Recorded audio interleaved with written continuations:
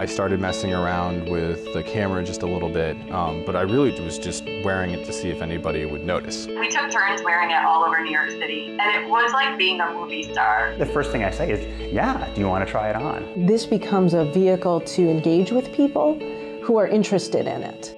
It's hands-free. It's kind of an excellent thing to have when you're elbows deep into a 3D printer. You can point with your face while you're working with your hands. As an artist, that's revolutionary.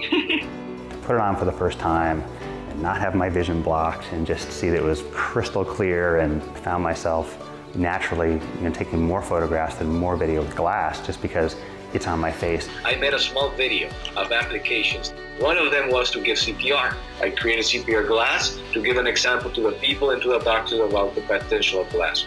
We actually convinced our rabbi to wear it during the exchanging of rings and our vows. Okay, just want to make sure we capture this. As a teacher, I've been fascinated with incorporating technology. I love it.